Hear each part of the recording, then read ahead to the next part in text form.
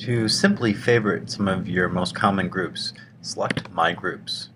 Notice on the left-hand side that you can star items that you would like to see frequently visited. For example, I'm going to go ahead and select Workshop Week.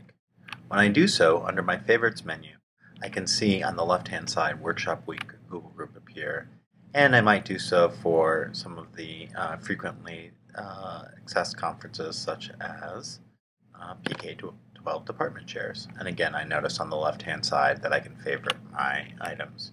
If I want to remove those from my favorites list, I just go ahead and select the group, and I'll notice that I get the little drop-down arrow on the right. Go ahead and remove that from favorites, and that will take the star away and no longer make it available. Or I can simply select the star and choose Remove from Favorites. And then on my left side, I have no favorites list.